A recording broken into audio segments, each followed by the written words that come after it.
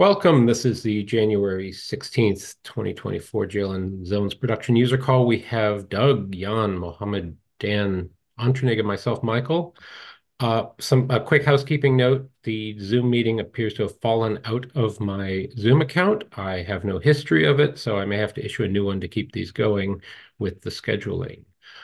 Doug, it sounds like you have some news on the OCI working group. Yeah, small news. So as some people on this call know, we have been trying to start a working group to define the a FreeBSD extension to the OCI runtime spec, and this is something which is necessary to make sure that different runtime implementations can interoperate. Is basically defining the interface. So to give us a place to record our discussions and the history of how we're making our decisions, we're creating a GitHub repo underneath the Open Containers organization. And this is basically seems to be their standard practice for how to track working groups and give them space to work. So it'll be a GitHub repo. It'll be owned by the people listed in the original PR as owners of the working group, but all participants are welcome.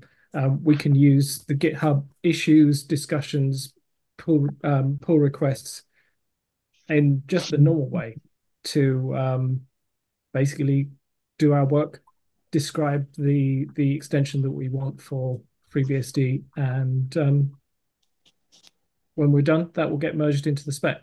But this is the next step for us. So I've made an issue in the Open Containers /TOB repository, which is the technical oversight board. That's the governing policy, governing system behind all these working groups. That issue is to create the new repo. There's some typos in the template. They want to fix them first before stamping the existing template onto the new repo. It'll happen soon, I think. Excellent. Do you have a link for that yet, or is that simply a decision I to be don't acted on? I don't have a link to the new repo because it doesn't exist yet. If you go to the open github.com/open containers/TOB, there is an open issue for creating the new repo, and you can obviously observe that. Cool. Cool, cool, cool. Welcome, Daniel and Dave. Do you have any topics and news? And welcome, Jeremy. Welcome, Jamie. Oh, excellent. Jamie, do you have any news to share? No, I don't, and just caught the very tail end of this request though, and yes, definitely would like to when that GitHub repository gets up, take a look and see how that fits into what we can already do. It sounds like what I really need for the open container stuff though is to get those jail descriptors working, where you can really then work with the jail. But yeah, I would need to see the details of what's being asked for. Hopefully it's something that can be done easily enough. Excellent. It sounds like Antranig, you have a thought on OCI trace. Yes, sir. I discussed about this last week, and I've been doing some experimentation. We're using something similar in our company since we do honeypot, so we trace everything. Well, we trace everything in the jail in this case. And I thought that, hey, this facility that we created is cool to also do debugging overall. And looks like the OCI spec, the generic one as well, doesn't have a tracing. I think it's called a namespace, right? Tracing namespace. Maybe the FreeBSD one can be a good playground since we have very good dtrace support, and play some things there, see what we can end up with, and maybe make it even more generic to bring it back into this generic OCI spec for every operating system. I'm sure everyone will have their own tracing facilities as well. So I think that would be a very cool feature now that eBPF is way more stable and functional on Linux as well. So that might be a good point. And then again, like things like breakpoints in application layers, they don't care if it's dtrace or eBPF or systab or whatever. So even on that application layer tracing, hooks could be very generic regardless of the tooling, I guess. So that was also one of my ideas. Yeah, just throwing it out there because since we're playing with the standard, it might be a good play to, play as much as possible to get the most I out of think it. it's a neat idea. Yeah. Imagine having cross Unix standards. Yeah. Maybe you could give it a name like POSIX. Be nice.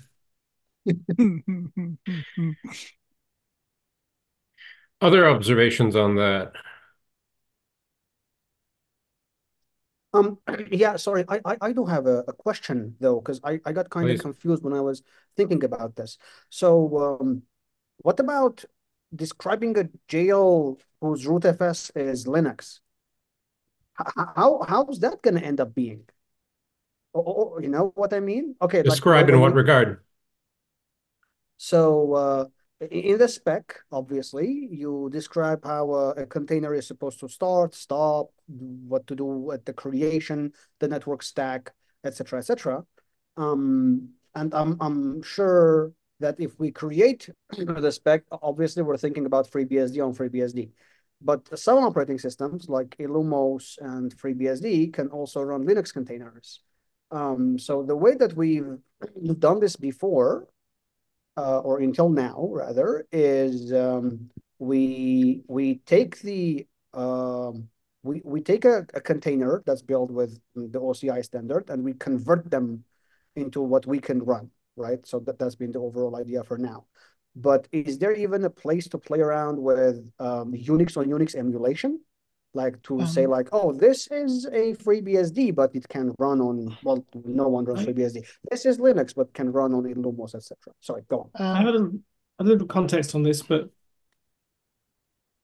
somebody else wanted to speak, so go ahead. So if you have Linux specific things, you have the Linux top level sub object in your JSON configuration.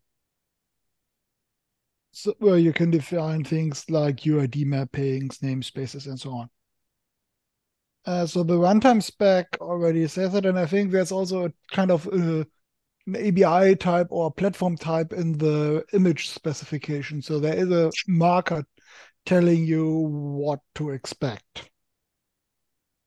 And one of the things we need is at the bare minimum to get FreeBSD supported is to have a reserved value to put there for FreeBSD.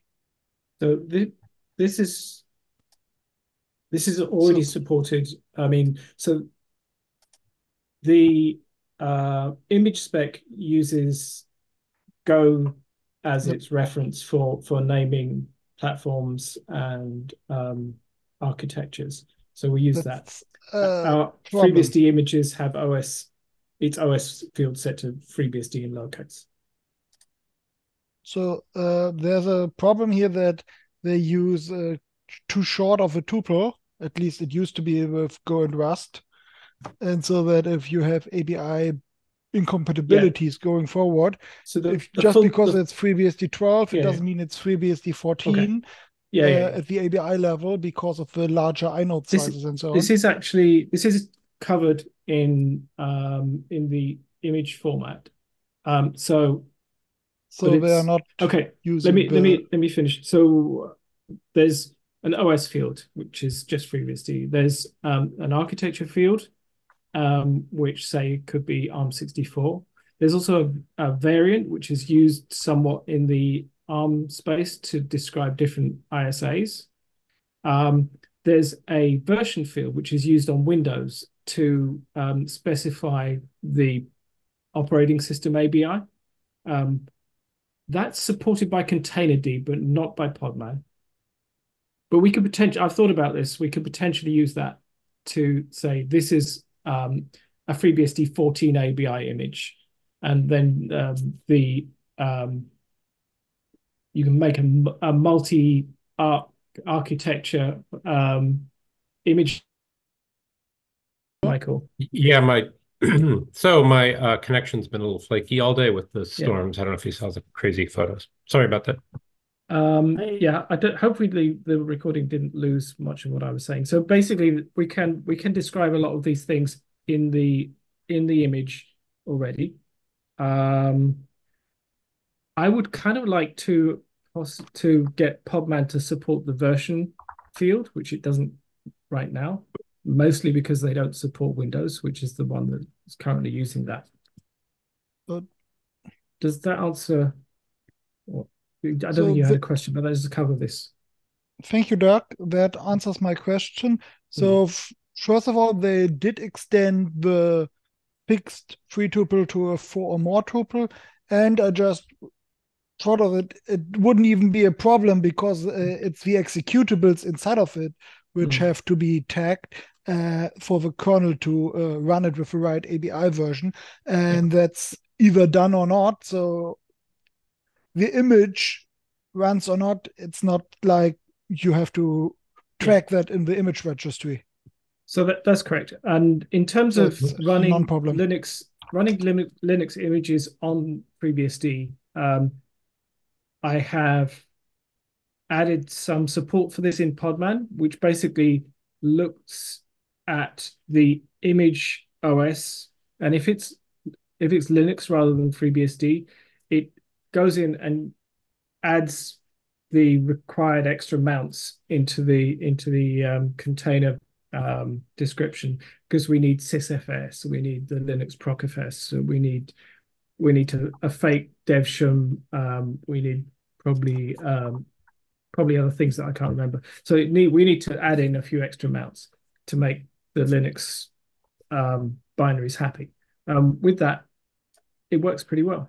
I don't think I would want to use it in production, because without actually getting support for whatever workload you're running, say, hey, we're going to use your Linux thing under emulation on FreeBSD. But yeah, it works. And I think I'm certainly not the first person to do this. I remember the FreeBSD port of Docker doing this 10 years ago, nearly.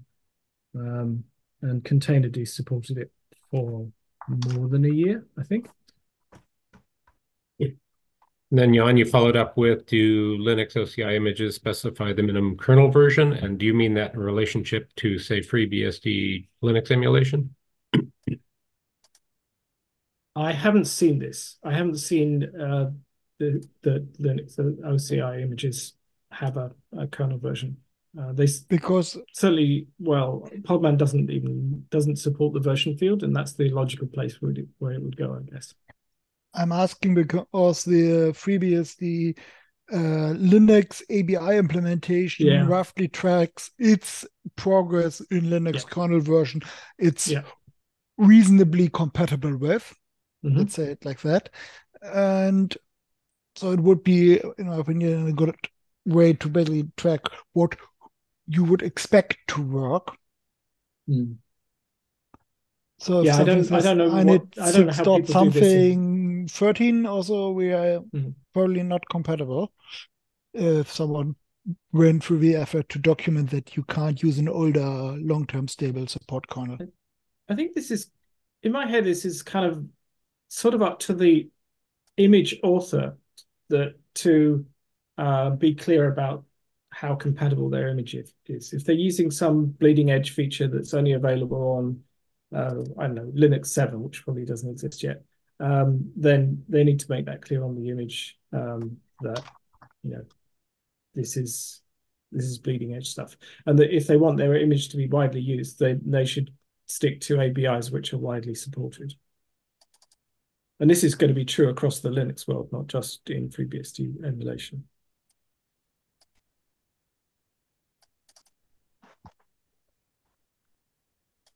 Any other OCI questions or issues or ideas and such?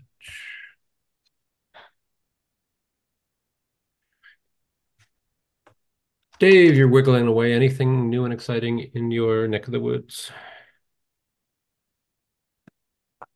You are muted, perhaps. You are muted. Sorry, that was for me. No, it's for Dave, but Oh, sorry. No, nothing new here. Just my wife is messaging me.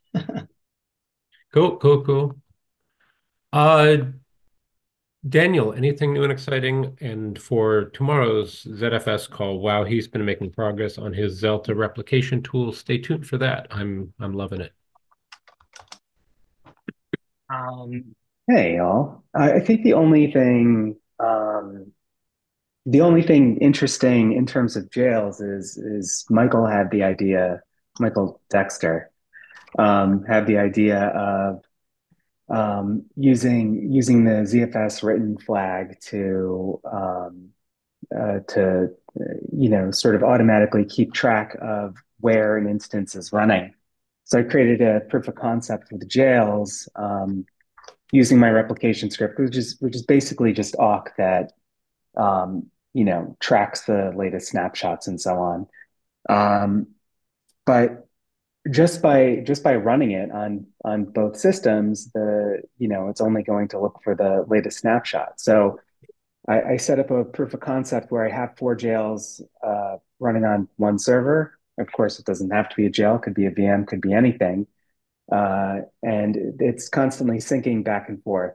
So every X minutes, you shut down the jail on one machine, you start the jail on the other machine, and start syncing the opposite way, because you know it's just keeping up to date with the latest snapshots and not giving any snapshots to anything that hasn't been written. So with very little discipline, you can have a two-way sort of asynchronous kind of uh, clustering setup that's also really safe and doesn't require the same kind of overhead that clustering file system might. So it's an interesting approach, and it's really good for approaches to fleets like mine, which is 80% 80% jails, and then there's always the struggle of, okay, well, it's time to upgrade the hosts, and I've got to move all of the jails over. So having that as part of the natural ecosystem where the jails are in 2 places at all times, always on their partner server, and on a nearly real-time basis, and simply the process of shutting it down, checking the snapshots, and then starting it on the opposite server is what causes that to be the primary. And then the snapshot tool is just going to check for that written flag. So once it's moved, it's moved. You don't have to worry about that. So it was an easy proof of concept, and the next step would be just to decide on a jail management framework or to extend JailConf to make sure it's disciplined about say unmounting the jail when it's not in use or something like that. But I just liked it because it's just a simple thing, but creates a very complex uh, result where the server could explode and it's 10 minutes behind on another machine ready to be booted, which of course is the promise of ZFS and jails. It's just implementing the right kind of management scripts on top of that uh, does some magic.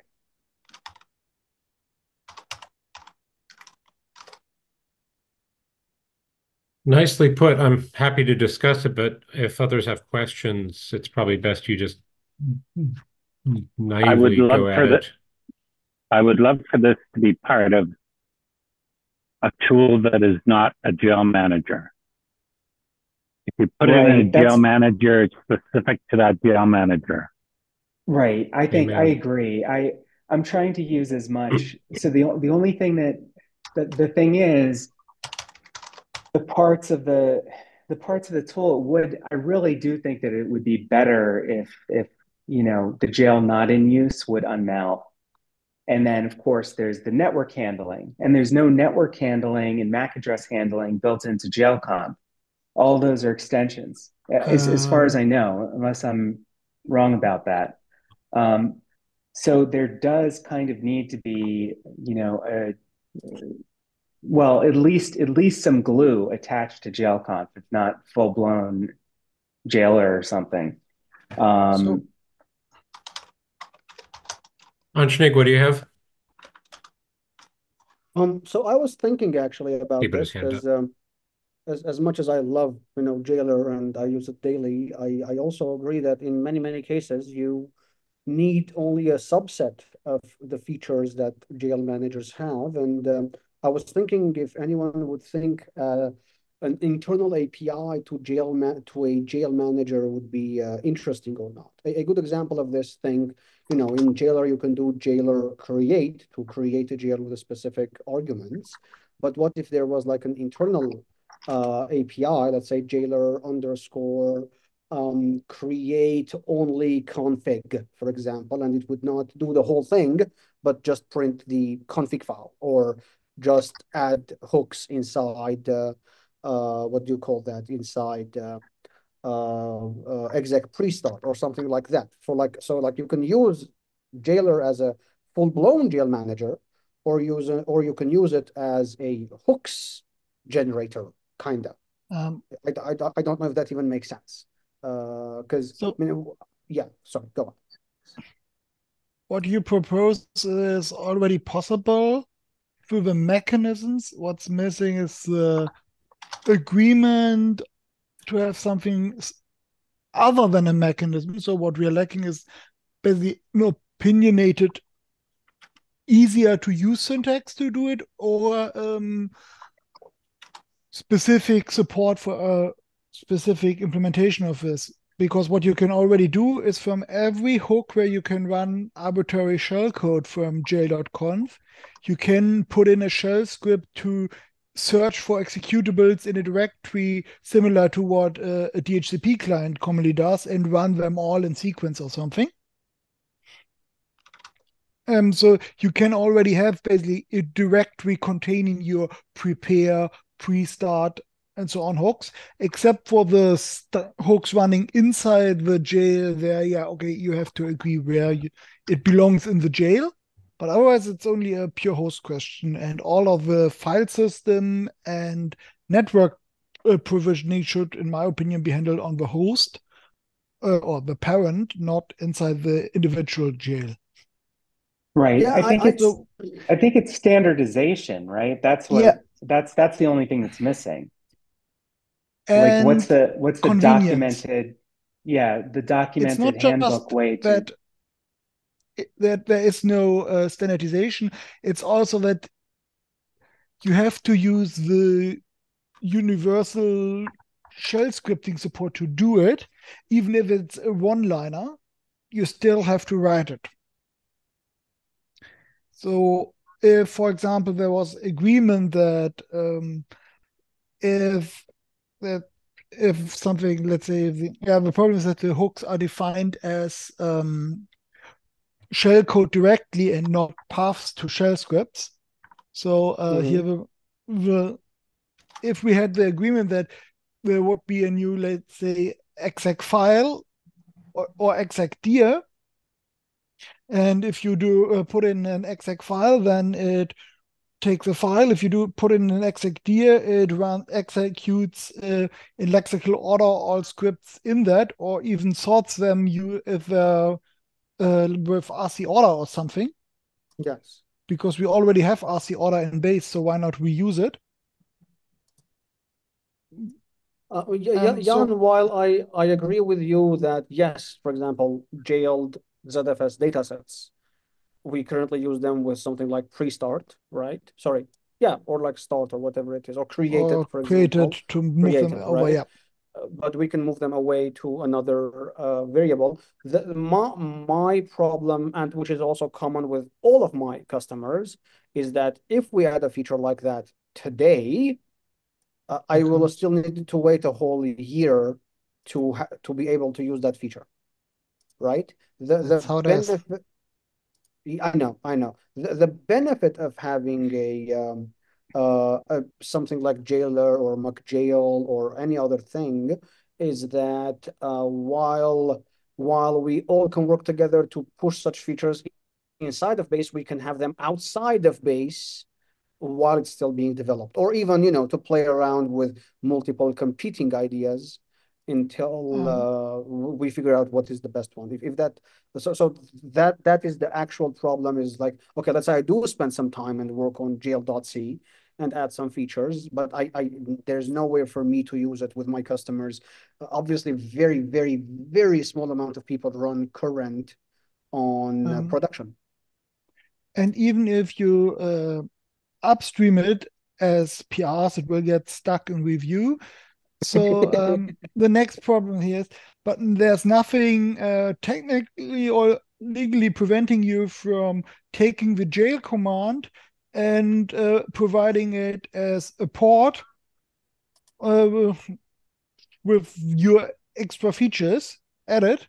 So keep basically package your own branch as a port, and thereby that it would be easy to consume because it would be only one package install array, and it could even install under the same name. So you only have to make sure that it's first in the search order.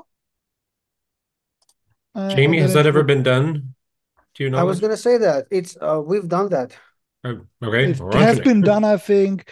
I'm not certain it would have to be in the 8 or 9 days or something. But yes, such things have existed. Okay. Yeah, and you can also just change a single variable in our cconf, which is jail command equals, and now you have a whole new, you know, user local bean jail instead of, yes, you know. but that exactly, but that only works for the server script. It doesn't work or for the rc.d script. It doesn't work for interactive use on the command line. Okay, for interactive use, you could use an alias in your shell. I know. There are always workarounds. Yeah. But overall, that's like, as much as I love the idea of having a contract and having all of these upstreamed inside of the jail command, maybe it wouldn't be a bad idea to have jail devil package up there in a port, which only the constraint on that package would be on that port would be that it has to work with a release kernel, so that can't change the ABI. So, for example, storing state inside the kernel per jail is not possible, or using the hopefully not too far off jail descriptor or something. That's not something you can do with a port unless you also write your own kernel module or something.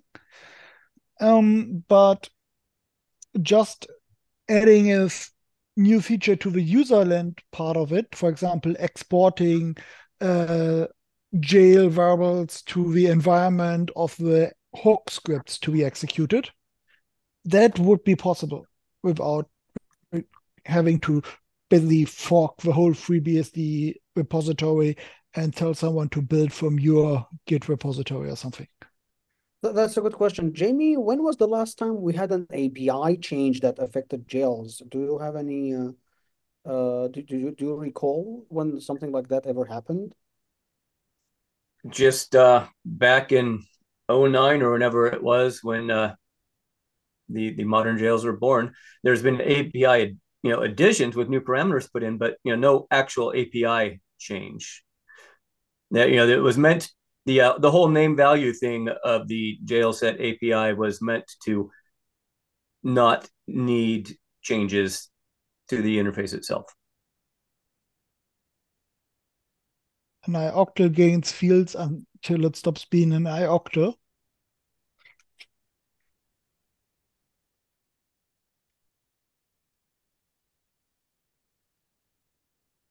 My students tell me that, ioctls are basically a post request for the kernel.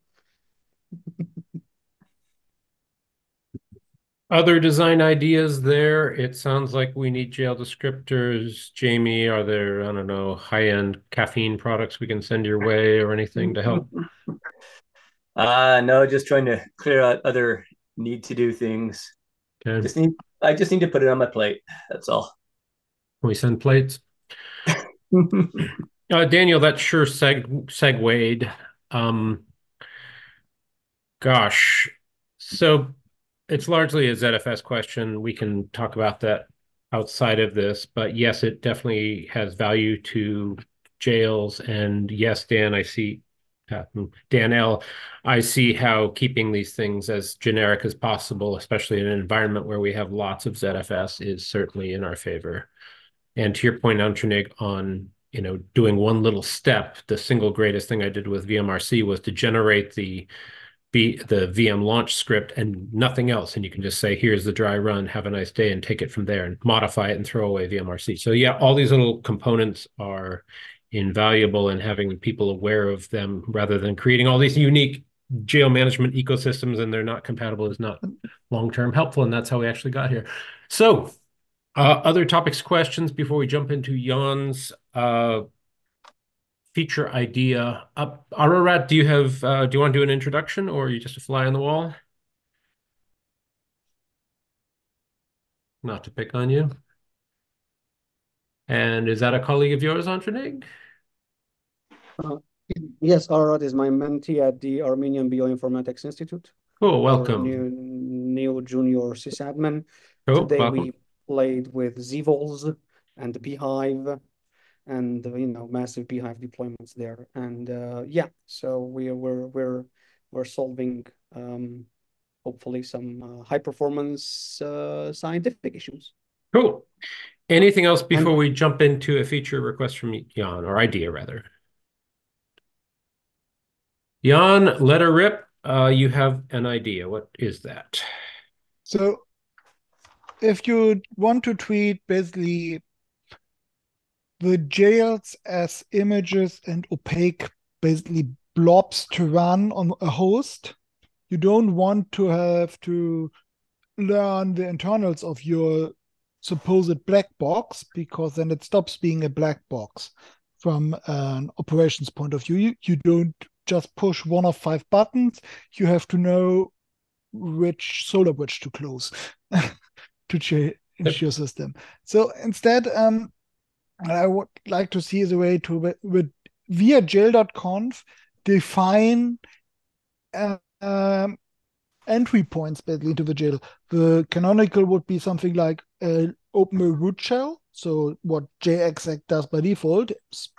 But there should be other ones. The most useful one, I think, would be something like do initial provisioning,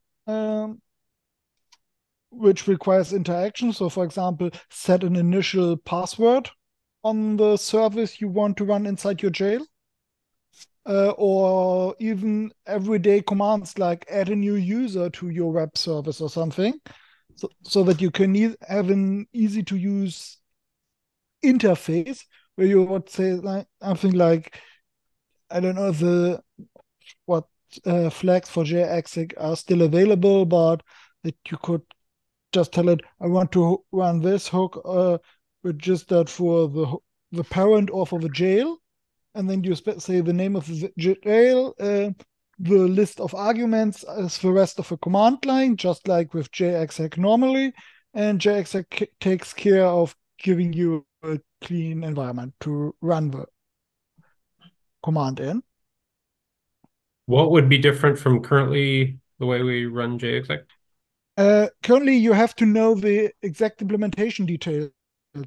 You do not have the layer of indirection of saying, I want to run the simple to use set admin password hook or something.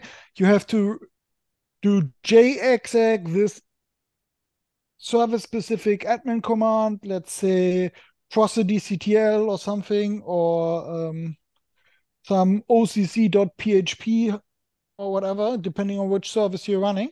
So you have to learn all the implementation details and are always exposed to them. And by that, do you mean make it FreeBSD and say compat Linux agnostic? When you say don't know the implementation, do you mean... That's not an orthogonal question. Oh, okay. It shouldn't be a problem here. Because on the host, you always run the host ABI. Yes, you run everything else inside the the jail is running from an ABI perspective, because the ELF executables are branded. Okay, but if you want to set a user, do you want a generic syntax for any type of jail, regardless of its ABI? Even I just want to understand it. The ABI is irrelevant. It's not an obstacle as far as I can see. Okay, cool. So what is the obstacle?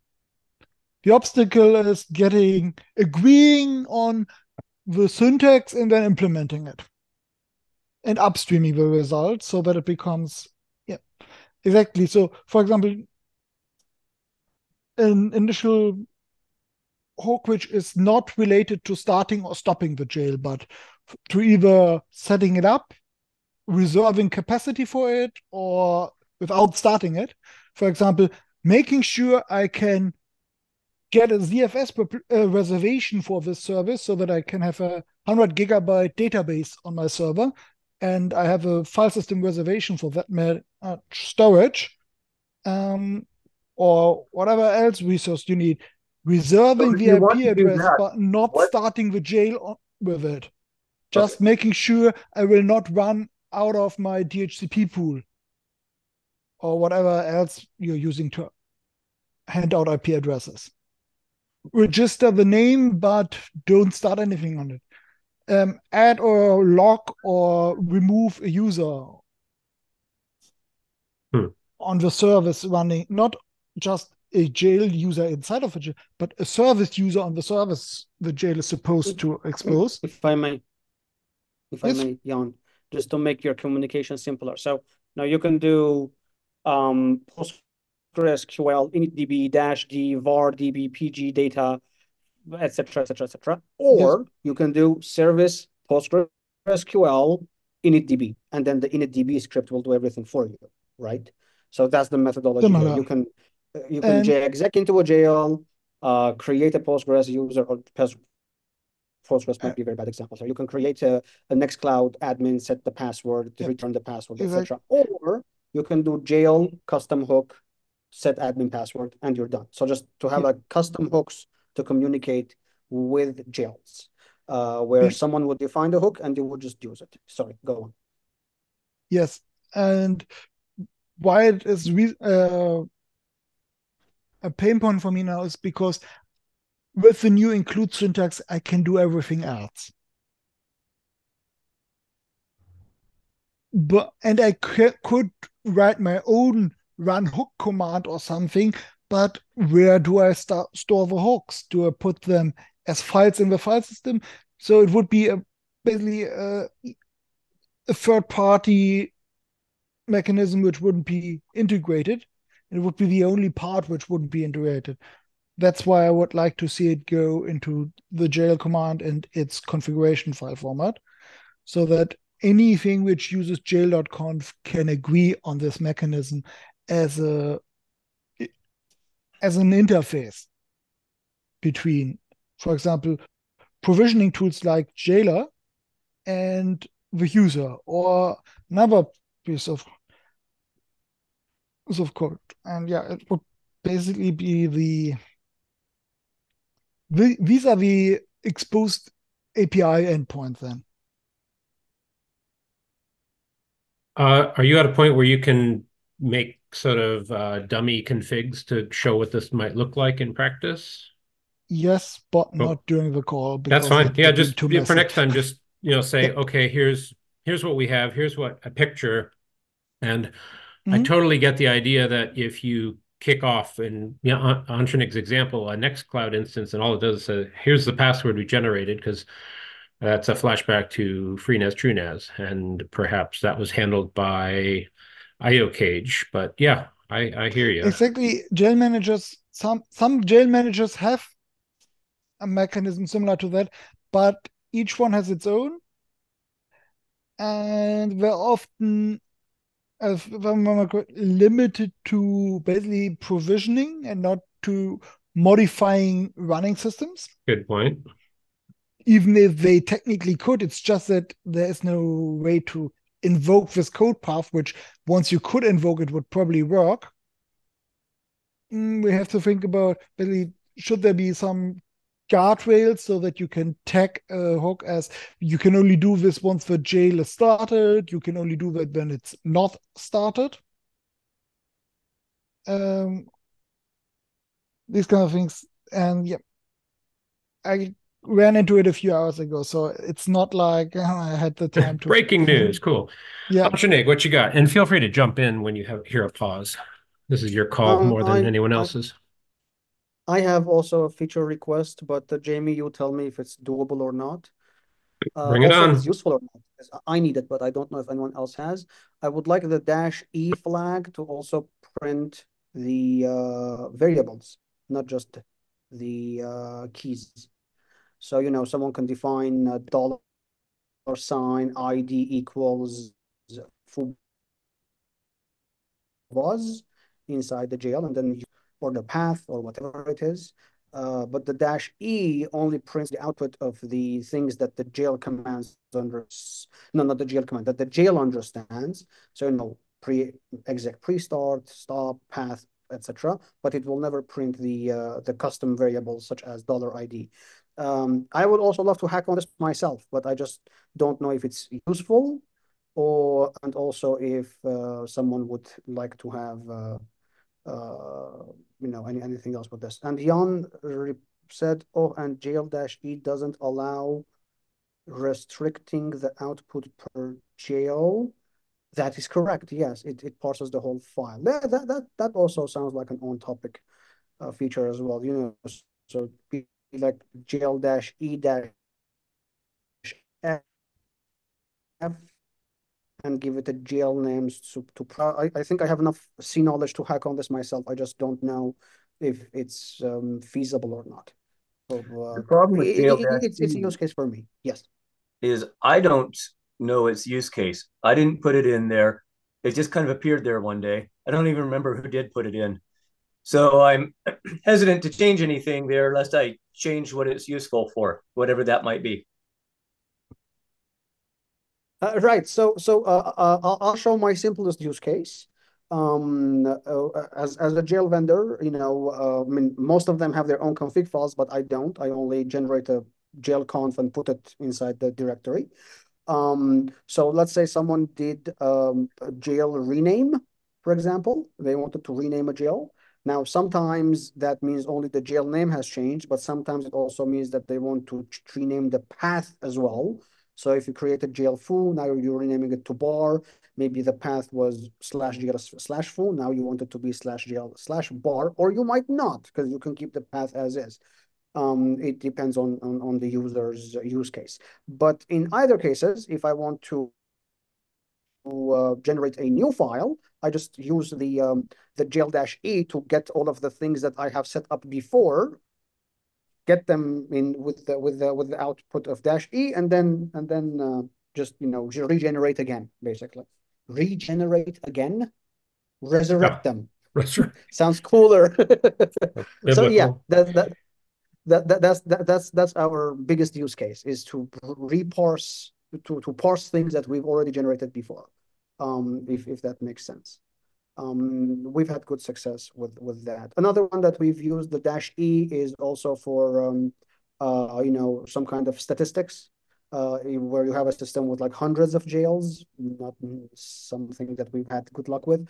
Is we want to check, okay, how many of these are using DHCP and how many are not, and we usually have DH client inside the exec start, for example. So what we do there is, you know, we use the -E, get the outputs, filter out exec start, and then we you know, grep out of it how many DHCPs we have. So stuff like that. Basically, it's been very useful for us. And how about adding -E that prints the parsed configuration as JSON? That also sounds useful. There's libexo in jail anyway. I think I personally can hack on that as well. Yeah, that makes sense to add the libexo and E to make sure they work together. Yeah. Yeah, Antonig, you clearly need more projects. Clearly. As if I mean, last week was successful. It was a great week. Yes, I get that. You threw 5 things at me. I've done 3 of them. If you gave me a single thing, I would have procrastinated. So there you go. There you go. Okay. Christopher, can always bury jail you with descriptors. rock. Was that You haven't Jamie? given me enough things to Go do. ahead. You haven't given me enough things to do with jail descriptors. You just Well, give me apparently one from them, 5 is done a it. secret. Come on. Yes. You know, one of them and nothing happens. So, Jan, I can't keep up with your chat, so just drop it in the doc. And that goes for whoever else has something clever, because I can't totally multitask. My head might explode. But does that all make sense? And I totally get that even if you have a dashboard, you just want columns like, here are all the DHCP ones, here's whatever, and we need to, idempotently make these go where we want them to go, with be it the renaming or otherwise. Very nice. Anything else on that?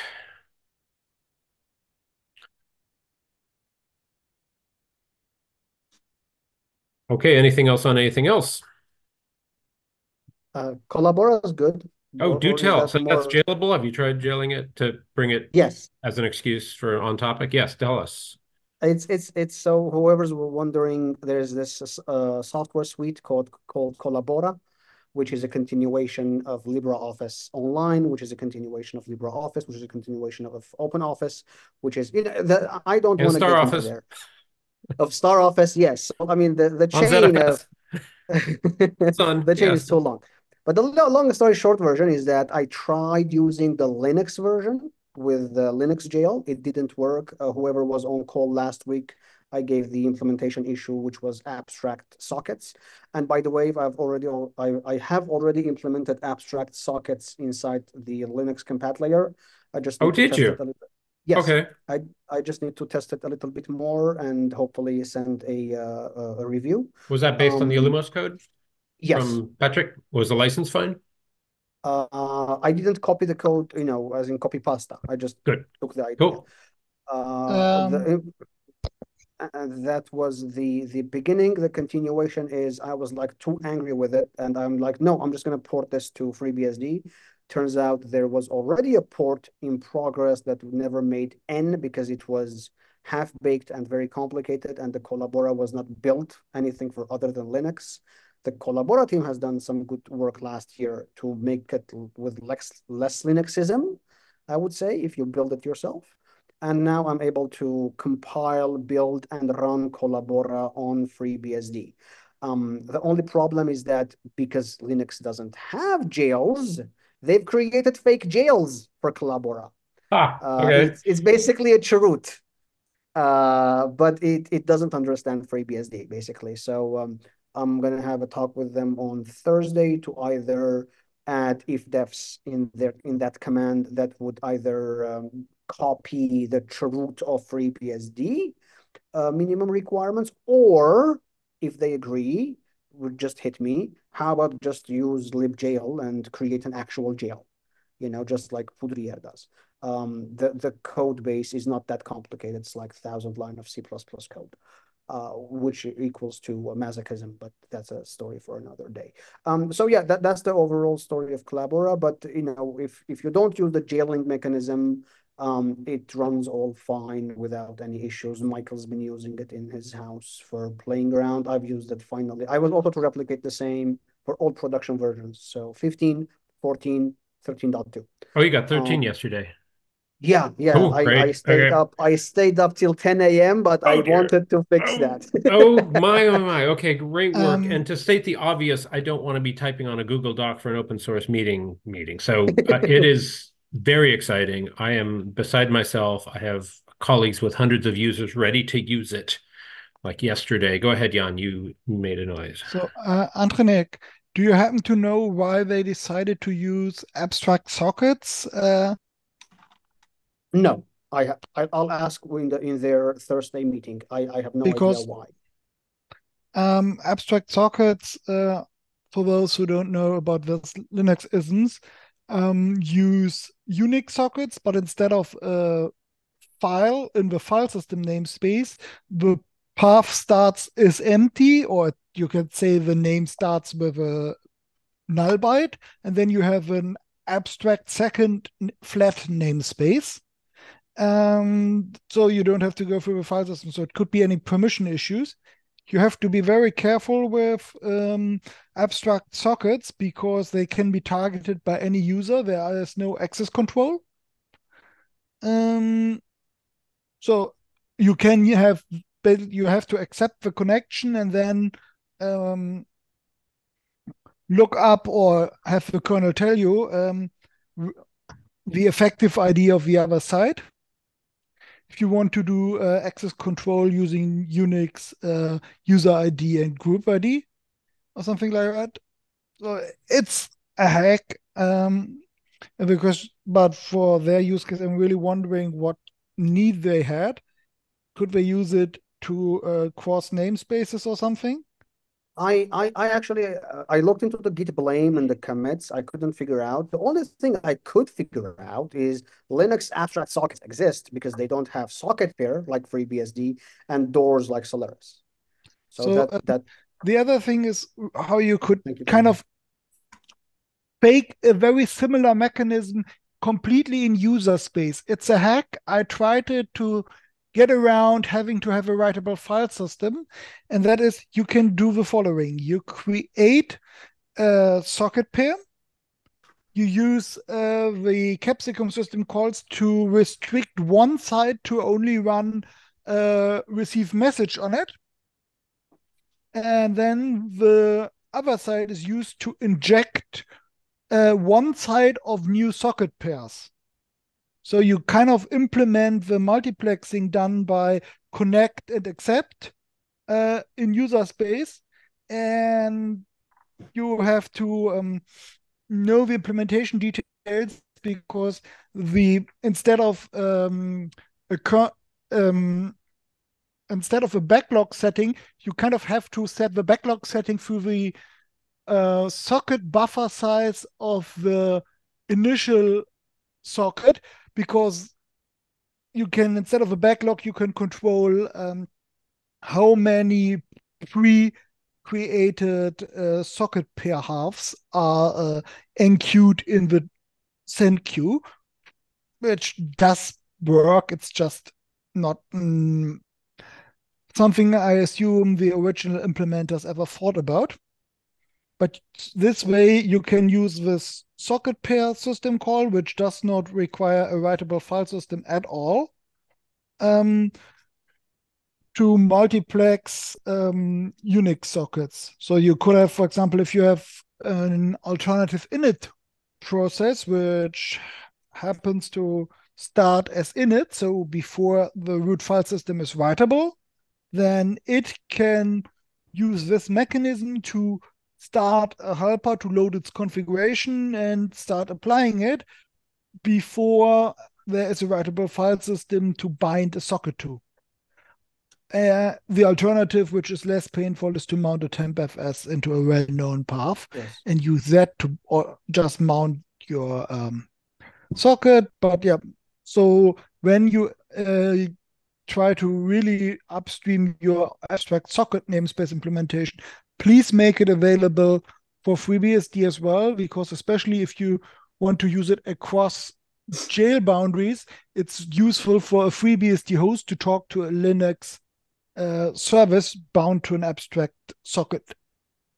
And the other part, think about my implementation of the and jail boundaries. So there should probably be similar to the System 5 IPC inherit behavior. There should probably be a setting to control if you inherit your parents' abstract namespace or get a new one. I don't see any way to do an embedding so that you do it under a prefix or something for the abstract namespace, because there wouldn't be enough space in the fixed size struct to put both a jail name or ID and a maximum length abstract name. So I don't see how you could do that.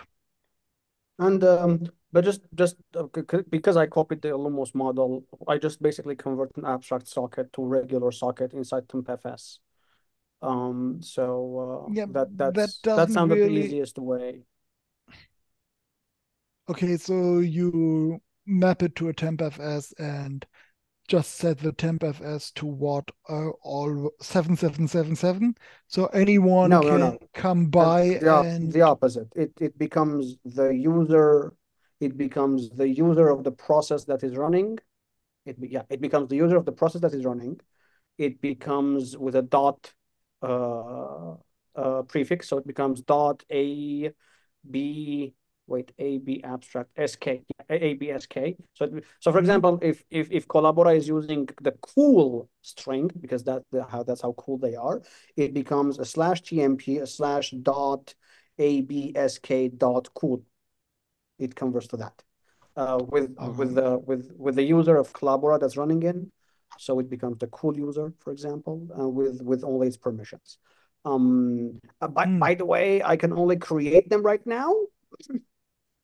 I can't make it to talk back and forth yet. So I still have to go over that part of the code in Illumos as well and see how it works. Sorry, Michael, absk dot cool. Yes. There's also a dot in between. Yes. Interesting. If you restrict your prefix for basically to a single byte, so a dot, for example, then you would have the advantage that you could do it in place. So you basically replace the null byte, with a dot, which is already allocated in the socket address struct. And then you could use the buffer and you don't have to even worry about that anymore. You could basically map it to an open add, because you still have the problem that, open add, connect add. Connect that, yes. Although would it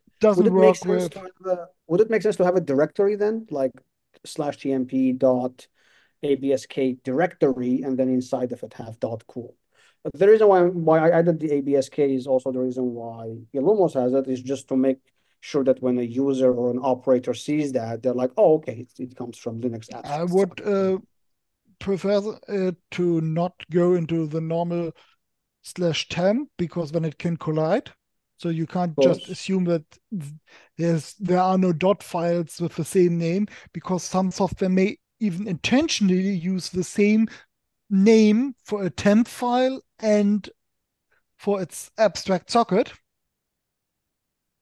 Because why use two names when these namespaces aren't supposed to overlap? Yes. So I don't think that's a hypothetical problem. So yeah, it may be better to instead use a new location. It could be under a directory in /temp, which will then be a reserved name or something. Or you could even go the extra step and make the prefix changeable via sysctl or something, which would have a default value, so that you could basically set that. And the assumption would be, before the first abstract socket is created, you have to mount this tempfs. Or this file system has to be writable before you can use it. And with tempfs, you can always have a writable file system as long as you have a few megabytes of memory. Of course. The other problem is you have to think about what happens when there are different user IDs and which boundaries. Going through the file system namespace has the advantage that file systems are already initially, from the beginning of time, part of jails. So here maybe the just path rewriting is good enough. And then you could basically, if you want to jails to, or the host and a jail to share the abstract socket namespace, you just set the path to a shared path. And if you want to expose the host's abstract socket namespace, you nullfs mount it into the jail.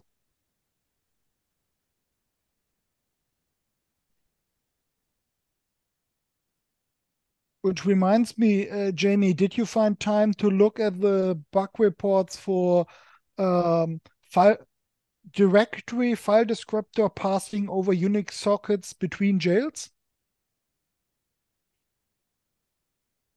Oh, I haven't looked at that one since it first came out. I'm trying to think, is that the one that I decided was not really a bug report so much as a foot gun? No, it is a bug because Oh, okay. and the first fix proposed would nerf certain features in jails. Yeah. Because the idea was, yeah, just don't allow file descriptor passing between across jail boundaries, which is something you really don't want to nerf. Right. Because then you kind of break the capability model. And there are, in my opinion, valid use cases for passing file descriptors between jails or parent and jail. Oh, yes, even there the are. other way around. And for example, you can right now you can have a jail without an IP stack, but you can still pass in connected sockets, for example, so that you can have something like a CGI script running without network access and still going directly to a socket, which sounds strange, but it's possible and very useful and has no overhead. You can benchmark out because there is no extra copy involved. It's just that inside the networkless jail, you can't create a new socket, and so you can't do anything but use the existing file descriptor, which just happens to be a socket. And I mean, there was an attempt to prevent this kind of foot gun situation because the jail attach system call or jail set property system call doesn't let you enter a jail if you have an open directory file descriptor to outside the jail at least, because that's an easy mistake to make for any user space process to not know if this process among other file descriptors contains a directory file descriptor. So it's good that you can't do it by accident, but you can kind of cheat and trick the kernel by forking, then attaching, and then having your child send you the descriptor you weren't allowed to take with you.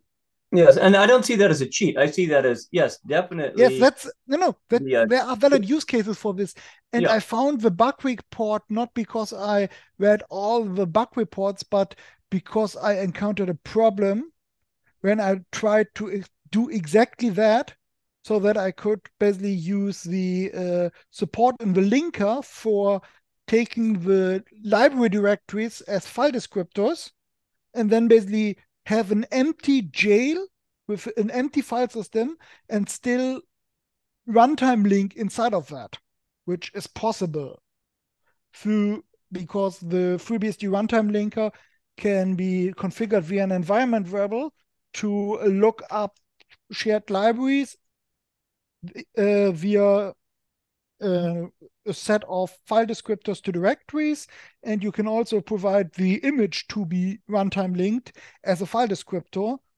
So that means you can JExec into an empty jail and then become a process.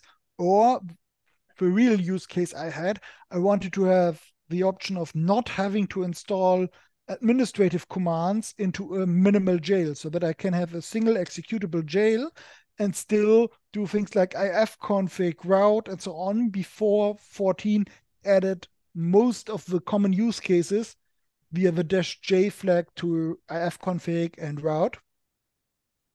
But still, there are other commands which are not jail aware and can't jail themselves. So being able to jail an arbitrary command so that you're already in the jail by the time the linker is executed to run the command is still useful in my opinion. And you can even use interpreted scripts as long as they don't include other scripts, because you can have them read from /defd something to read from take the script from a file descriptor you also send in. It's a bit tricky to utilize, but it's possible.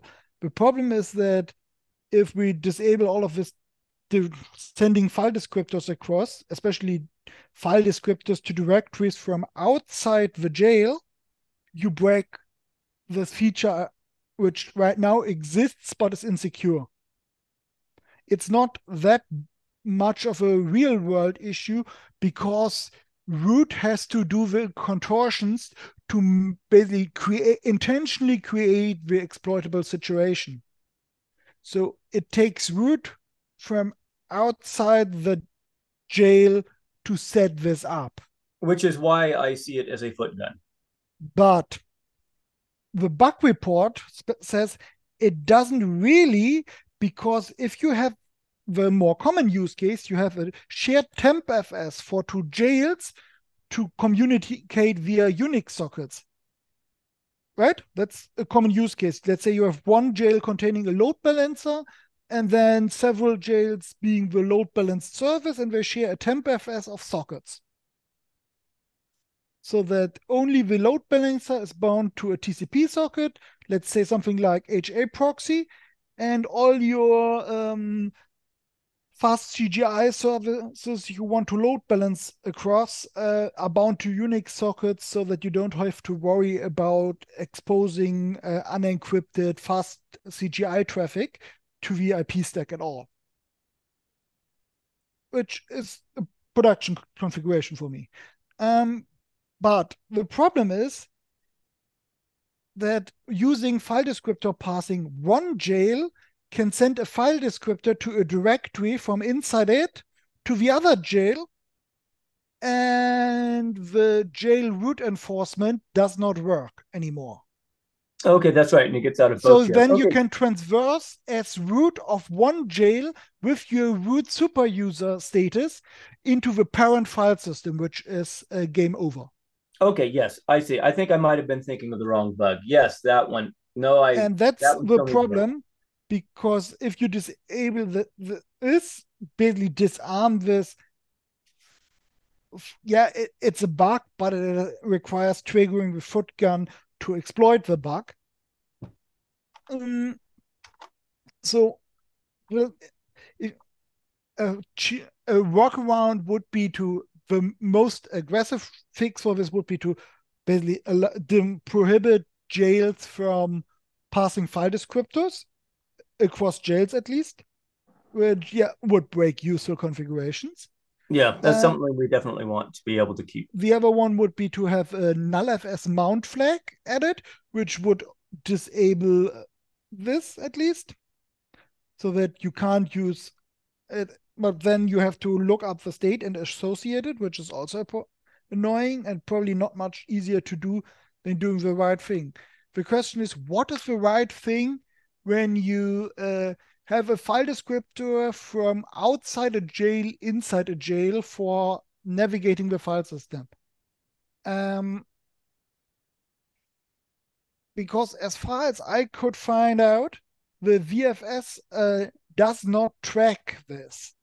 And you don't want to add a pointer from each file opening to a jail.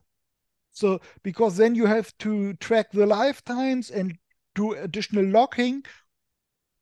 So we really can't have a back pointer from each open file descriptor or file to a jail. Yes, so that does seem like what is needed for this. That's the thing. This is a tricky problem because everything that we can do is a feature we want to allow, but we do need to have a way of plugging this, and I don't know. In my opinion, the semantics I would like to see is if you have a file descriptor from outside of your jail root, then it implicitly sets the O beneath option. So with open add, where you use it, which is how you would exploit this, and you also need it for change directory. So fchd there. There is this flag O resolve beneath, which and this flag should be implicitly added to any operations relative to this path. So this enforcement is already there, and then you can only go deeper down the file system, and you can't use the dot dot slash dot dot slash dot dot slash dot dot and so on to eventually modify the parent root dot SSH authorized keys or something. Yeah, that might still keep it useful for any real purposes. It's still useful for any non-malicious use case, because I can't see a non-malicious use case where you want to enable someone to navigate out of the directory you passed to them. Because if you truly follow the idea that a file descriptor should be a capability, then the directory file descriptor should be the capability to that directory and not all the directories containing it.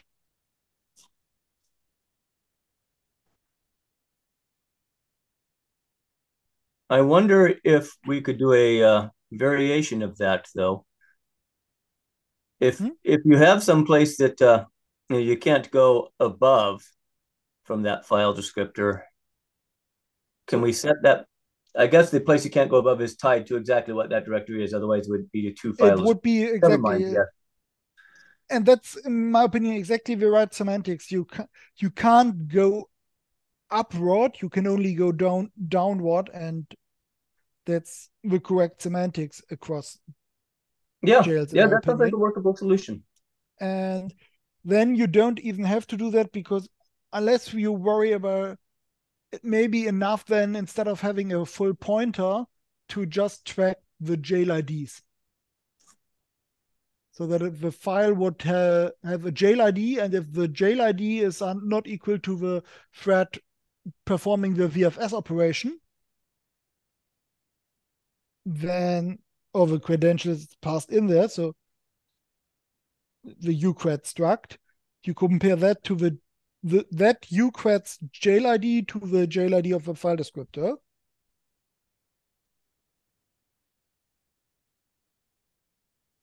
Maybe we need a generation mechanism for jail ID reuse, similar to how NFS uses stale file handle, so that you have basically a two-part counter.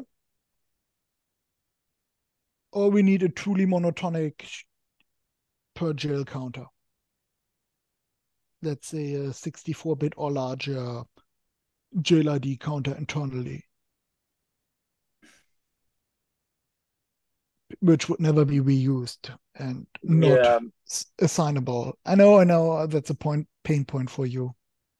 Yeah, it might be a useful thing in other cases, though. What? Basically a jail nonce.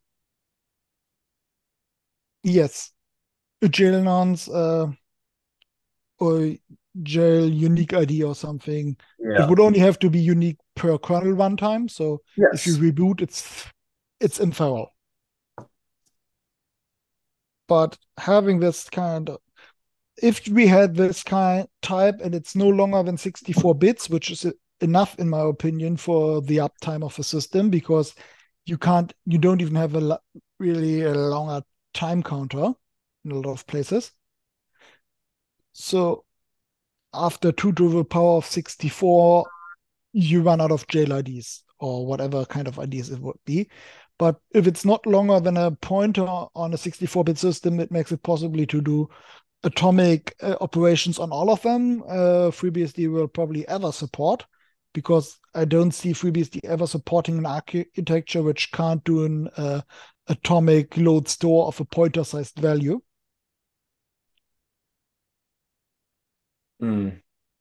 Yeah. And then we have a very cheap way to just compare for equality. But that's kind of requires someone with a really deep understanding of both jails and the VFS. Does such a person even exist? Can we have a little transporter accident, Jamie, between you and Kirk or something? Yeah, There was a Voyager episode on that, wasn't it? One of the worst ones, if I remember correctly. But I don't know. yeah, because it's really a hairy problem to have.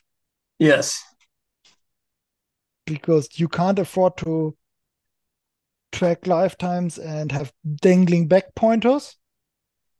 The locking overhead would really hurt in the critical path of the most common I/O system calls. So yeah,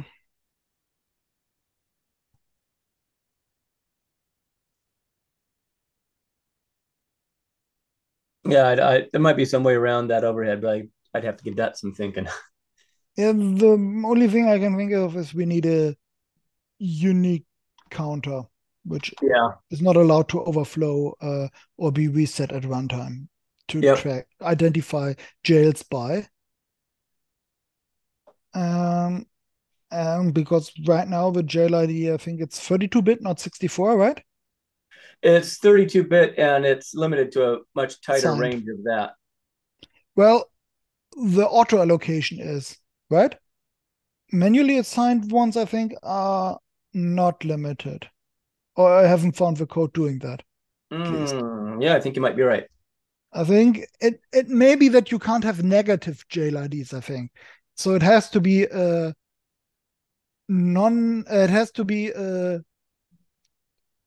larger than 0 32-bit signed integer value or something is the constraint. At the data type level, because negative ones, I think, which is the value you have to send for the next jail ID to enumerate them? 0, -1? Yeah. Oh, yeah. -1 is an error code, definitely. So Yeah, 0 might be the end of the list one. Yeah. yeah, 0 or maybe some other reserved value. Maybe you also reserve the maximum value. I don't know. I think I only Didn't look. reserved 0 and -1 for any special meaning. Yeah.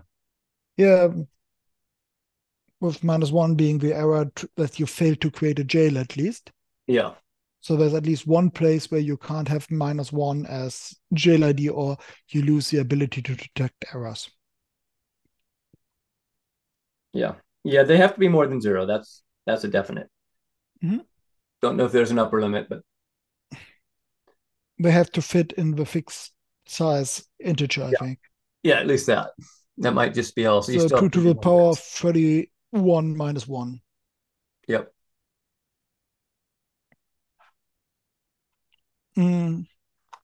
Yeah, sorry for dumping that on you. Oh, that's okay.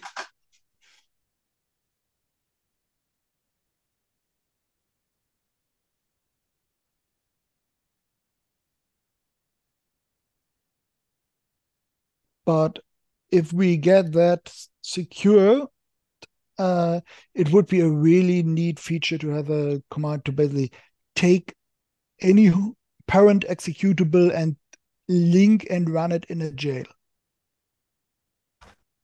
I wanted to implement that command and stop because I found out that if I do that, I create a jail escape as a feature. Yeah. Because I would have to for it to be useful and work without mounting null FSs or copying things to a temporary directory to temporarily create a place for file descriptors to be created inside the jail instead of passed into the jail, then yeah, I can't use it.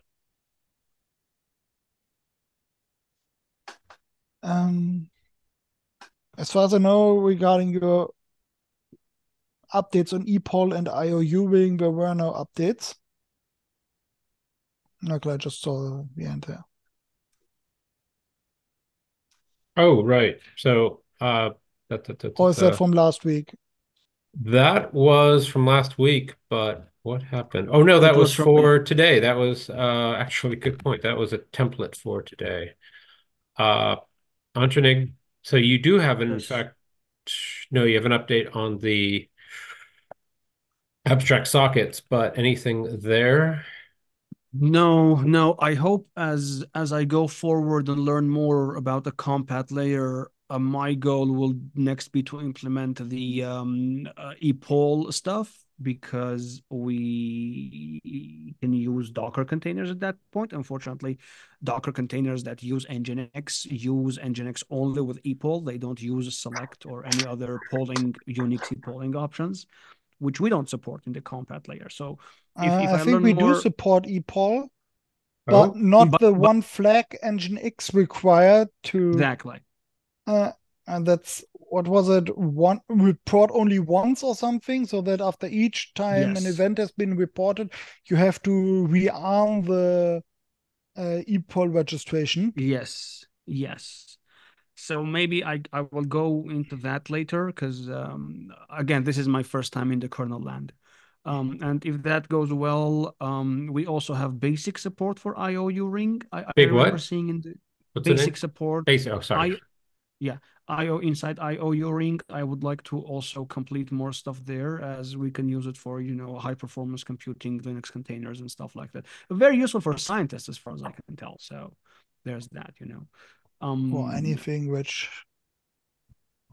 basically has to avoid the expensive context switches. Yes. And in my opinion, FreeBSD could really use an IOU ring like system call or set of system calls, but it shouldn't be the IOU ring one, because IOU ring is full of Linux isms and Yes. half thought out designs. Maybe take a hard look at it if basically we can add what FreeBSD needs in a compatible way, so that we remain at least API compatible or gain API compatibility. That would be nice to have for the basic use, but I'm afraid that this isn't really feasible because you can't afford a lot of even just CPU overhead in this case. And give it a name that you can works remember and pronounce. IOU ring. Yeah. So I have trouble. It's IO, and it's a user space to kernel space ring buffer, I think. Oh, of course. It could be worse. Okay, thank you. Fair enough. It could be For worse. example, ePOL for something which replaces polling. Okay. Post poll. Anyway. Yeah. Anything else? Not really. Dan, is everything okay? Pretty much. Yay. Yep. No big issues here. I had an epiphany. I can use those Asia BSDCon desktop gift clocks for time zones, at least UTC plus local. Anyway. Well, thank you, everyone. Talk to you perhaps tomorrow. And this was a lot of good discussion. I appreciate that. I'm going to call it, and I can stick around a few minutes. Go ahead. A schema and some examples for it next week for my Excellent. proposal. All right. I look forward to that. Bye, everyone. Take care. Goodbye.